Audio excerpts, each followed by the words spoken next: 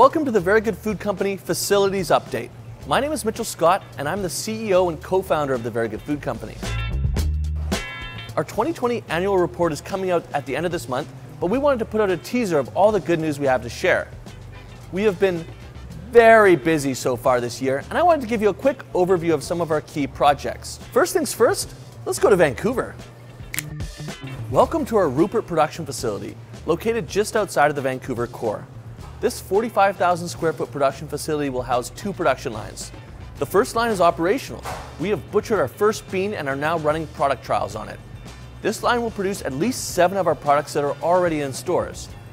The second production line will be commissioned in the 3rd quarter of this year and will produce at least 6 new products that will be launched in the 3rd quarter of this year. Our warehouse is fully operational and we are busy receiving ingredients and packaging materials. Here's some of our production space. We took possession 3 months ago and have been doing a bunch of work to get the space ready, including new floors, electrical, and plumbing. Over the next few months, we'll be continuing to ramp up production here, and eventually, this facility will be capable of producing up to 37 million pounds of product per year, potentially unlocking significant revenue growth. I bet you're wondering about California.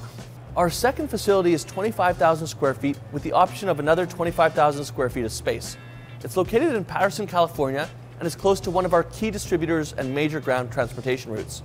We've hired plant and capital project managers and plan to start the initial commissioning of this facility towards the end of the year. Now, who's going to buy all this meat? Our sales and marketing teams are actively engaged in expanding our wholesale distribution network in Canada and our e-commerce platforms that currently serve consumers in both Canada and the US. Entering into the US retail market and placing our plant-based products on the shelves of US retail stores is a key focus for us this year. Now, what's new in Victoria? I'm happy to announce that we had our first $1 million month in March. This was driven by our small production facility in Victoria, thanks to the hard work of our team and the process improvements we have put in place there to efficiently increase production. Also, some exciting new things are happening with our butcher shops. We're in the process of opening new flagship locations.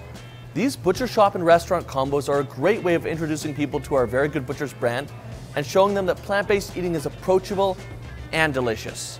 In June, our Victoria Butcher Shop is moving to a new and larger location. We'll be able to do a dinner service, get a liquor license, and open up a Very Good patio. Here's a quick look.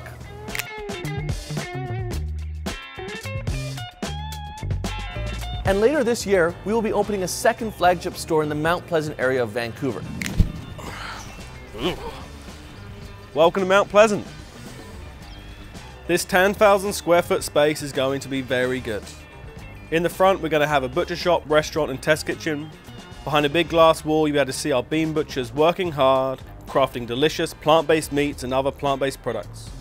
Upstairs, we'll have our R&D team working on new and exciting innovations.